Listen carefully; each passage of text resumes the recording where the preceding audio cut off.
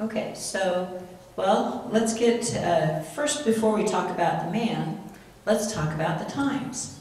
Okay, so it's a good context of what's the times that this man lived in. And so first we see Hilary's born probably around 315, so right around the time period that Christianity is being made legal. And we see Constantine I with the Edict of Milan, and then we also see Pope Sylvester, who is elected just right after the legalization of Christianity. And by the way, Sylvester is the 33rd successor of Peter, so Constantine did not found the Catholic Church. Okay, just to let you know, some people think so. Okay, now, also around this time period, we have historical records of him about 319, but he was probably causing troubles before then, and that is an Alexandrian priest named Arius, who's starting to teach that the Son is of a similar substance, or homoousios, to the Father. He's not God, he's a creature. And one of the ways that he was popularizing this is he wrote songs to popularize his heresy. So there was a time when the Son was not. These are the words of Arius, right? He's a creature. There was a time when he didn't exist. He's not from the Father, etc. And unfortunately, these hymns that he was having the people sing really did make inroads into the belief of a lot of the people. Now, we see that in this division, Constantine had originally legalized Christianity with the idea. Now, Constantine himself did not get baptized till his deathbed, and he in fact kept a lot of his pagan titles. But he saw Christianity as the glue that he could put the empire back together in. So he was quite shocked that after he made it legal to find out that this Christian movement, which was so powerful that the 300 years of persecution couldn't put it down, that he was really surprised to find that it wasn't totally unified. And so in good senatorial thought, what do when you have a controversy is you get all of the patricians together, you make a compromise, and you all live with it, right? Yes. So Constantine, even though he's not the Pope, calls a council at Nicaea, which is only about a mile away from Constantinople, and gets all the bishops together in the east, and Sylvester, who's still in Rome, sends a legate to represent, of course, the church, as well as these eastern bishops. And fortunately, because of the forceful preaching of the deacon Athanasius, at this time Alexander is the bishop in Alexandria, the deacon Athanasius comes and very powerfully convinces the fathers at Nicaea that the Son is homoousios, or same substance as the Father. Okay, and so we have the Nicene Creed that we say Sunday Mass, right? God from God, light from light, true God from true God, begotten, not made, consubstantial with the Father. So that's all from the Arian controversy. Okay? Now, you'd think it would all be put to bed, right? Alexander dies, Athanasius gets elected, Arius is really good at accusing him. In fact, he accuses Athanasius of murder, a sacrilegious murder at that he killed a priest during the Mass and spilled the precious blood. Well, Athanasius had to produce that deacon, not priest, at 3 different trials. It says, hold it. One story is he had his hand cut off. Another story is he was murdered. So the deacon kept having to show up at these trials and say, here's my hand, I still have it, and I'm still alive. Okay. Well, so now this is a talk on Hilary, not Athanasius, so need to get moving. Okay. Now, in 329, Constantine, because of influences of his wife, who has adopted Arianism, his second wife, he recalls Arius and the Arian bishops. Okay, so the problem doesn't go away. Okay? Now, what will happen is Arius evidently did a couple stupid things. So he got banished again, and then he'll die about a year after this banishment. Okay? Now, Constantine himself will be baptized by the Arian bishop Eusebius of Vercelli. I think that is correct. No, Nicodemus. Excuse me. Vercelli is the Catholic one. My apologies. I get the Eusebiuses mixed up. Okay. So he gets baptized by an Arian bishop. Okay. Now, Constantine's 3 sons are now going to become emperor. So first we have Constantine the first, or excuse me, second. Constantius the second, because he's named after his grandfather Constantius Chlorus. And then eventually the youngest son of Constantine, Constans, will join his brothers. Okay? Now, Constantine II is killed in battle, and Constans, who, well, he starts out in Egypt, but eventually he'll get Gaul, England, Spain, and then even into Italy, and he is going to back the Pope. Okay, so he's pro-Catholic, he's backing the Pope. Constantius, on the other hand, whose mother was an Arian, he is going to promote Arianism in the East. So now, obviously, by the way, Diocletian is the one that split the Roman Empire into East and West. Okay, so this is basically, this pattern is being held. So Constantius is in the East, Constans is in the West. And, well, you can read the PowerPoint. Okay, now, Constans is assassinated in 350. And so Constantius now is the sole ruler of the empire, and he's Arian, and so he is going to, he's determined that Arianism is going to be the state religion. Okay. Now, there are, among the Arianists, there are several different camps. Okay. There's the homoiousian. Homoi is the Greek word for similar, substance, and ousios is the word for substance. Okay. Homoousios, then same substance. Homoiousios would be similar substance, but there's now a more radical Arian group that would say there's absolutely no similarity between the nature of the Father and the Son. Okay? Jesus is a creature and completely different than God.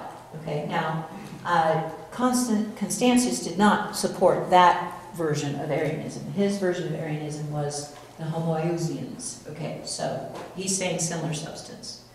Okay, now, as you can see, he exiles Pope Liberius and brings him to the east, and he will actually mistreat and browbeat Liberius until at a certain point he'll just give up and sign a moderate Arian creed.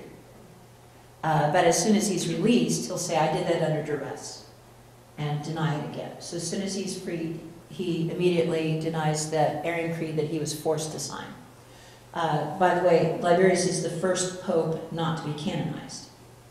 Okay, so, although I think he suffered for the faith too, but probably because of that moment of weakness, he got taken out of the list. Now, also, we see Athanasius is kicked out of Alexandria, and so Felix is an anti-pope that is put in the place of Liberius, and Athanasius is also replaced by an Arian bishop named George. Okay, so George of Alexandria. Okay, now, at this time, this is about the time that Hilary is going to become bishop, the elected bishop in Poitiers. Okay, so this is, if you would, the historical context of when Hilary becomes active as a bishop in the church. But let's backtrack a little bit and talk about who is he. But first of all, let's talk about where's Poitiers, okay? So, Poitiers is, if you can see up there, I tried to make it, I need to figure out how to use a, will I actually get a laser, or will I shoot my eye out? I don't know, okay, here. No, I don't see anything, so I'm just going to move on. Okay, so, oops, I just did something and it went away. Okay, now, where does he get exiled to is Phrygia. So that'd be modern-day Turkey, okay, if you're trying to picture where they are.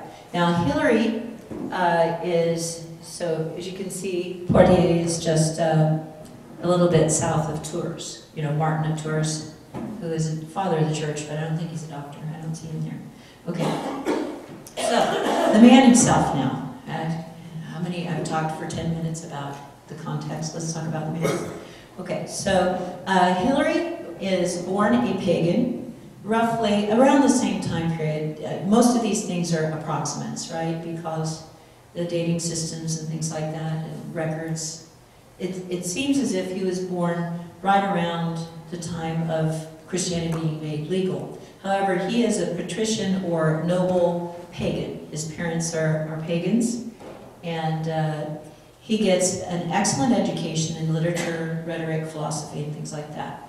Now, he's one of those saints that read himself into the church. Okay, after taking the courses in philosophy and rhetoric, he then proceeded to read the Old Testament. And in fact, in his book De Trinitate, the very first book, is really the story of his own conversion, where he talks about, you know, at a certain point in my life, I realized that there's more to life than just filling my belly and living, and then I die and I go in a hole. There must be something more to life than that. The gods must, no God is very kind if they would make a human being with a mind, and then he would just have the same pleasures as an animal. I can't believe that. Okay? So he's kind of restless, asking questions. So he reads the Old Testament, and he comes upon Exodus 3:14. I am who am, right? To Moses, tell them I am who am sent me. And it's kind of like the lights go on for Hilary. Is like, oh, this is the God of the philosophers, but now he's in the Hebrew Scriptures. I'm going to read more. Okay, so he reads the Old Testament, and then he reads the New Testament, and by the time he gets to the New Testament, he asks for baptism. Now, he did get married relatively young, and they had one daughter named Abra, okay, and soon after his baptism, he and his wife decided to live celibately. So to live a life of penance and celibacy. So Abra is their only daughter. Now, only about 8 years after he is baptized, he is unanimously elected the Bishop of Poitiers. So the very place, his birthplace, is actually where he's elected to become bishop. Okay, so as you can see, 353, that's right when Constantius is starting to impose Arianism on everybody.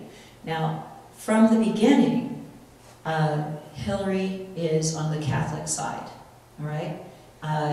And he is going to, now at first he does not use the word homoousios, but when he gets exiled to the East, and he gets introduced to the Eastern theologians, he starts to use that in his writings. But at the first, he's not necessarily using the Nicene language, but he will eventually. Okay, so now there is a synod in Paris in 355 where the bishops of Gaul get together, and he's one of the leading speakers there defending the Nicene Creed. Okay? And he calls for the deposition of the Arian bishops Ursius, I think I spelled that, okay, my Latin scholar, you can tell me. I'm going to do a church Latin now, okay? So, Ursius and Valens, and then Saturninus of Arles, okay? Now, what happens is Arianism is condemned at that Paris Synod, but right after that Synod, the next year, Saturninus will call the Council of Béziers, yes, Béziers, and Hilary, of course, will refuse to go to it. He calls it the Synod of the False Apostles. But Constantius makes him go. And when he does, all the bishops are threatened with exile if they don't sign the Arian Creed of that Synod. And there are 3 bishops that are exiled, and Hilary is one of them. Okay, so he is at first allowed to go back to his own diocese, but with the understanding that as soon as they decide where he's going to be exiled, he has to leave. Okay, so in 356, he is sentenced to exile, and it won't be until the summer of 356 that he'll be sent to Phrygia. Well, meantime, who shows up at his door before his exile is St. Martin of Tours. If you remember, he's famous for cutting his cloak in half and giving it to a beggar. Now, Martin is already baptized. What just happened?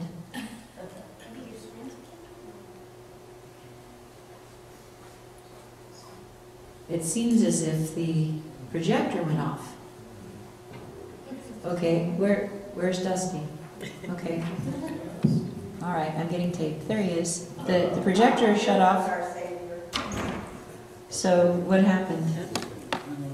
Everything else is on.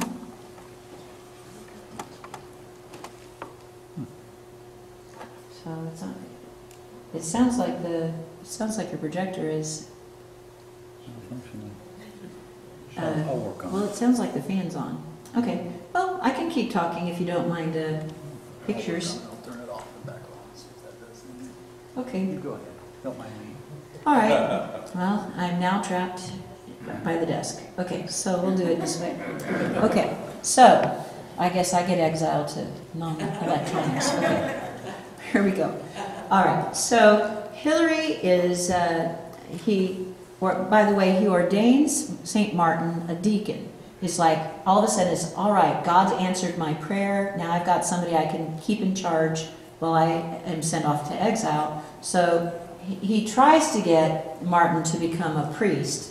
But Martin says, I'm not worthy, I'm not going to do that. So what he does is he agrees to become a deacon, and Hilary enrolls him as an exorcist.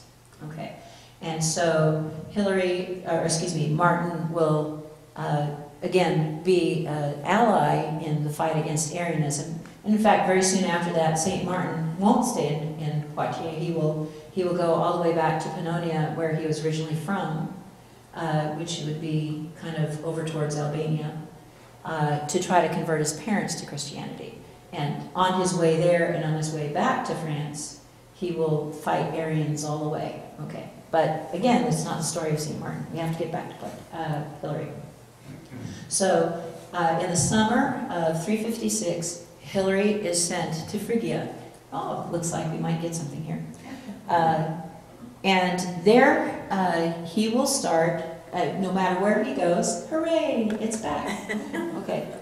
Well, no matter where he goes, he is fighting Arians. Okay. Now, why would Constantius put him into Phrygia is because Phrygia is an Arian stronghold.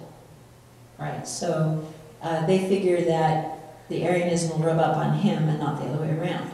What happens instead, of course, is Hilary, for one thing, he seems to have been pretty free to be able to write letters home. So he wrote and guided his diocese from exile.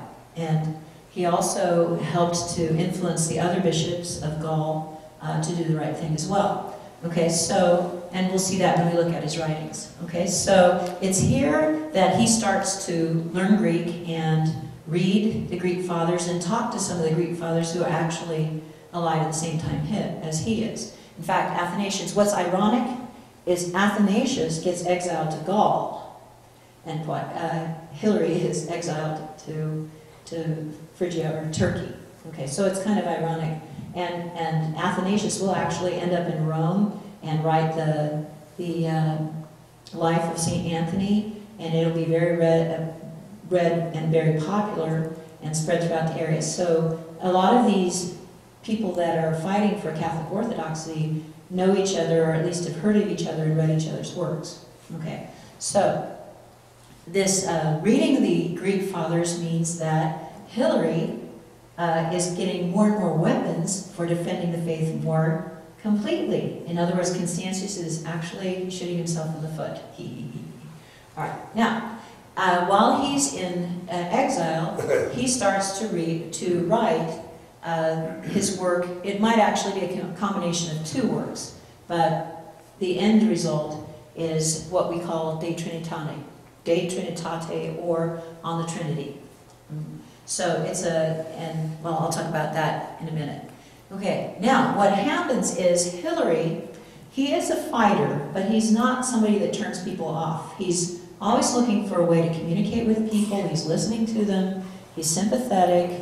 And so he starts talking to the semi-Arians, or the moderate Arians, the homoousians, and saying things like, you know, really what you mean by homoousios is what I mean by homoousios. And so he just gently tries to take them from where they are and move them to where they should be.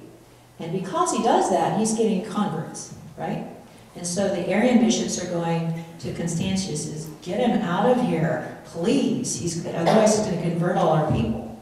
So he gets to go back after only 3 years. He gets to go back home. So of course, all the people are, you can see them in the corner saying, yay, Hilary's back. Okay. So what happens is, on his way there, by the way, is he's going to stop all sorts of different ways and keep teaching the truth wherever he goes, right? So he gradually gets home, and of course one of the first things he does is to set about undoing the damage that has been done while he's been gone. And again, he uses gentleness and reason to get people back. And he says to a lot of the bishops of Gaul who had gone over to Arianism, basically because of fear and ignorance, they didn't want to go into exile. He's made it very easy for them to come back and say, I know you did that out of fear, and things like that. And so he was able, when we had the Synod of Paris, again, and so the regional meeting of the bishops, we see that this synod now is going to adopt the Nicene Creed language of homoousios, and that the Son is equal to the Father, consubstantial with the Father.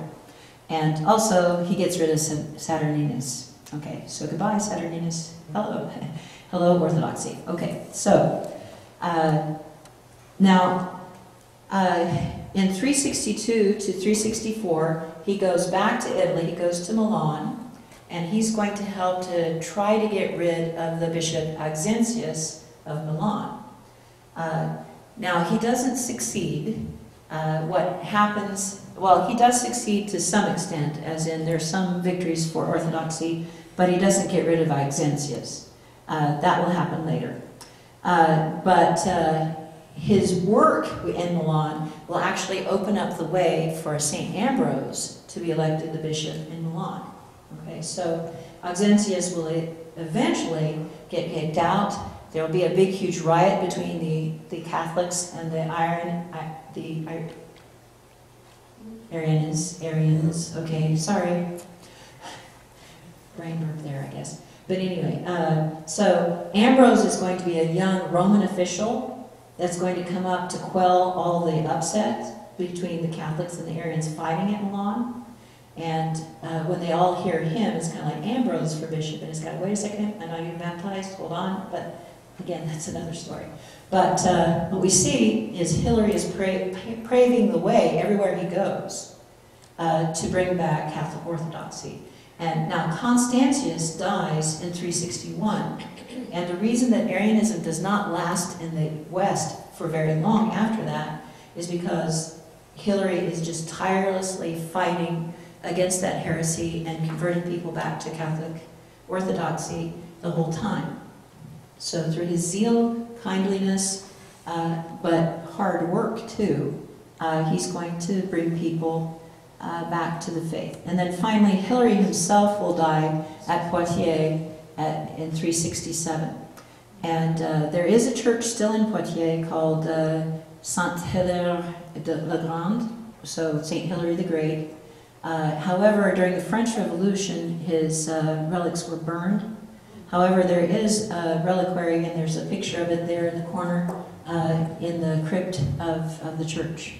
Okay, so now we've talked about the man. Let's talk about the works that he did. Okay, so his works include, his first work is a commentary on St. Matthew. And this was written probably right after he became bishop, okay? And it's 33 books, so 30 books in this case, we're talking equivalent to chapters, okay? So 33 books on the Gospel of Matthew, and it is the earliest extant Latin commentary on Matthew, okay? The second, of course, is his most famous work, and that would be De Trinitate, which I'll talk about in a little bit more detail in a minute. And that consists of 12 books, okay, or 12 chapters. They're very thick chapters. Now, the next one is De Synodis, which he also wrote during exile, probably the end of his exile. And this basically is, he's writing this to help the Gallic bishops to stay Orthodox. So what he's doing is he's looking at the different creeds and comparing them and commenting on them, and the different decrees of different synods in the East, and showing these are the Orthodox ones, these are the erroneous ones, and this is why. Okay. So that was to help the bishops back in France. Okay, and again, he also uses the conciliatory language of trying to show the semi-Arians why their stance is actually, if you look at it, you're saying the same thing we are. Why don't you just use our language? Okay. The next, this one I find a little bit humorous, is the Liber ad Constantium Augustum, and then the Contra Constantium Imperatum.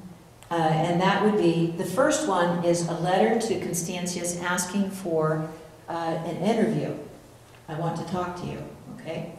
But it's obvious that Constantius is not going to listen to him, and he's favoring the Arian bishops, and so he writes the second one is like the nasty letter of, you are a persecutor of the church. So here's a little quote from, here, let me try to get to my notes. Okay, here is a quote from Contra Constantium. Are you ready? What then is the character of the persecution of Constantius? We fight against a persecutor who tries to receive us, against a foe who ever offers us blandishments, against Constantius the Antichrist. He does not prescribe us that we should be deprived of our lives, but he endows us that we may gain spiritual death.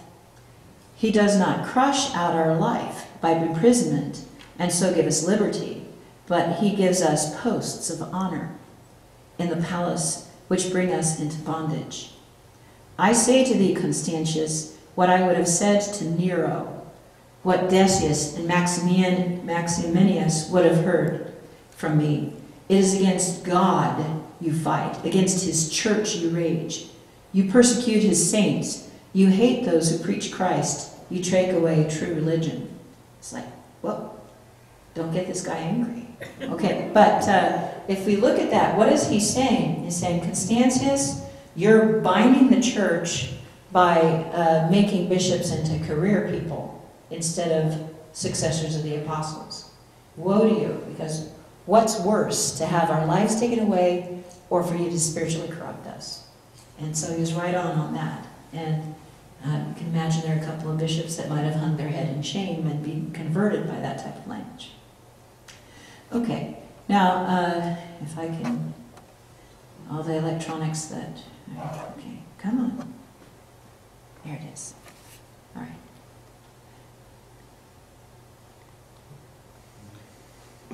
Excuse me a moment.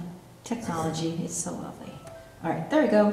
Okay, the next one is Contra Auxentium. Okay, he's the one that he was trying to kick out of Milan. So after he got kicked out of Milan, instead of Auxentius, he wrote a letter for true orthodoxy, right? And so he's, again, an opportunity to say the truth about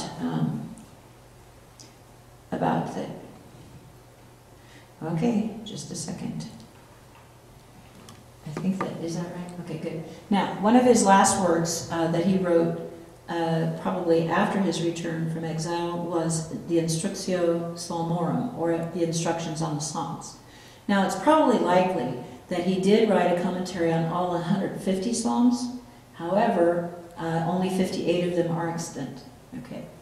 By the way, he also wrote a commentary on Job, which we know of because of quotes from other writers, but I don't know if it's available in modern times. But he also wrote songs. Okay, he learned how effective it was for Arius to spread his heresy through songs, and so he wrote Orthodox songs, or songs that he had sung in his church. Okay, so Ambrose introduced music as in the antiphonal singing of the Psalms that we're used to now with Liturgy of the Hours and things. But in the case of Hilary, he actually did also introduce hymns with Orthodox lyrics because he saw how powerful that was. And we actually have 3 of his hymns extant too. Okay. However, I don't have a copy of those right with me, sorry. But I don't want to take it too long. Oh well, you might sleep well tonight, right? Okay. All right. So let's see, a little quote from the Psalms. Now, it is evident that Hilary had read Origen while he was in the East. Okay, so as I think I have there in my notes, it's obvious that he's indebted to Origen for a lot of his ideas, especially this idea of interpreting the Old Testament allegorically. Okay, now this quote from the instructions of the Psalms will show you kind of the key to his interpretation.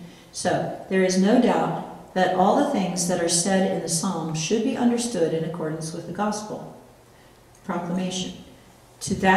So that whatever the voice with which the prophetic spirit has spoken, all may be referred nevertheless to the knowledge of the coming of our Lord Jesus Christ, the incarnation, passion, and kingdom, and to the power and glory of the resurrection.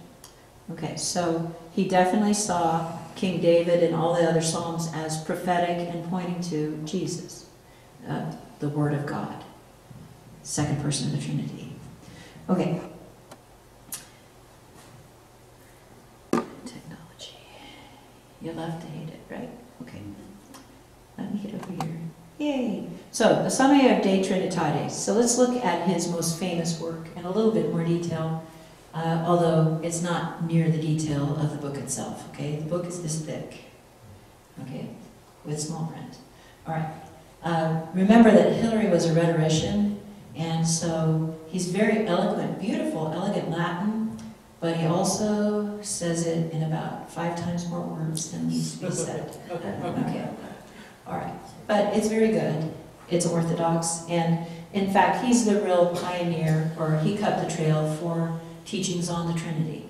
And in fact, later writers will be very much in debt, like especially Augustine, will be very much in debt to Hilary's work.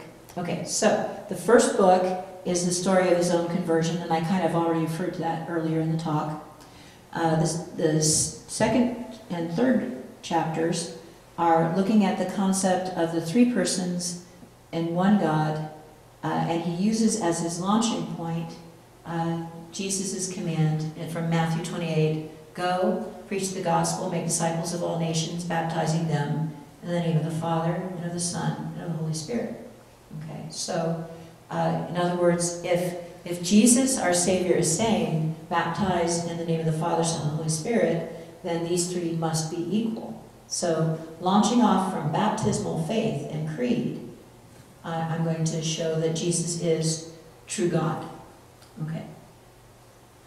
And then the rest of the book, so this would be books 4 through 12, Hilary will develop the doctrine of homoousios, or same substance, consubstantial. That the Son is the same substance or consubstantial with the Father. So just a few sampling quotes. Like I say, I'm not going to read you the whole book. Okay, so thank God, right? Otherwise we'd be here until tomorrow morning.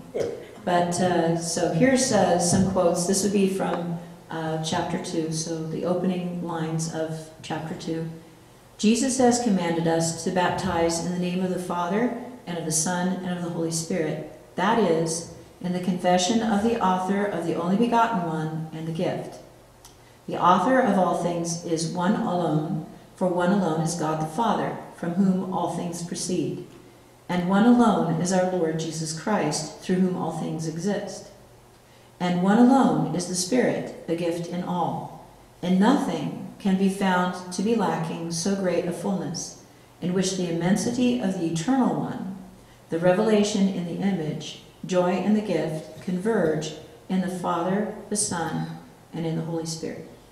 Okay, so the opening lines of chapter 2. And then this is a quote from Pope Benedict. By the way, if you're not familiar with this, Pope Benedict, back about 2003, 2004, did a whole series of short talks on each of the church fathers, including Hilary. It's, I think our Sunday Visitor has actually published it, the whole collection. So if you'd be interested in that, our Sunday Visitor has put it out, and I think there's another publisher that has also published those. Or you can find them on the Vatican website itself. Okay, but this is a quote from his talk on Hilary, quoting De Trinitate also. So, God knows not how to be anything other than love. He knows not how to be anyone other than the Father. Those who love are not envious, and the one who is the Father is so in his totality. This name admits no compromise, as if God were Father in some aspects and not in others. For this reason, the Son is fully God without any gaps or diminishment. The one who comes from the perfect is perfect because he has all and has given all. Okay, so just some samplings of Hilary's writings. Now, the actual text, if you go and read it, what you'll find is he'll go on and on about the Father, Son, and Holy Spirit, and then he'll break into a prayer. And then he'll go back and talk some more about Father, Son, and Holy Spirit, and then he'll break out into another prayer. So, and it's almost like he's having a dialogue with the Trinity as he's writing the book. So it can be good spiritual reading, although be ready for hearing the same thing over and over again. Okay. But we'll end with a prayer of St. Hilary. This is the closing prayer, so the last paragraph of the De Trinitate. Keep this piety of my faith undefiled, I beseech you, and let this be the utterance of my convictions, even to the last breath of my spirit, that I may keep ever faithful to what I have professed in the creed of my regeneration, when I was baptized in the Father, and the Son, and in the Holy Spirit, that I may worship you, our Father, and with you, your Son, and that I may gain the favor of your Holy Spirit, who is from you through the only begotten. Amen.